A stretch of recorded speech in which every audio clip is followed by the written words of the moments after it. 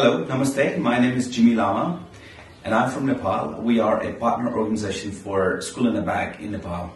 By good chance, I had the opportunity to visit Home Farm in Yobel on the 12th of February. And Luke and I had a look back into work that we did in Nepal, mainly during the earthquake period, and that was about distributing school bags.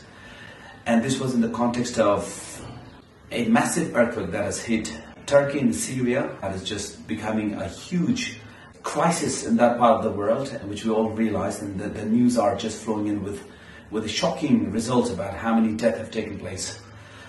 It reminded us of the massive earthquake that took place in Nepal in 2015 and how much it meant to have the support of School in a Bag.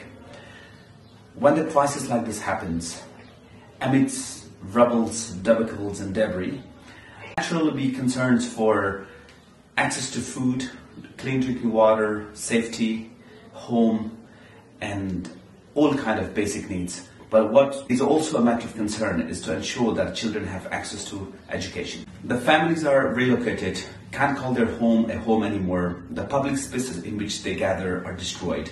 In such case, the quicker the education is restored for children, the quicker there is a hope for rebuilding to take place. We must prioritize children's education.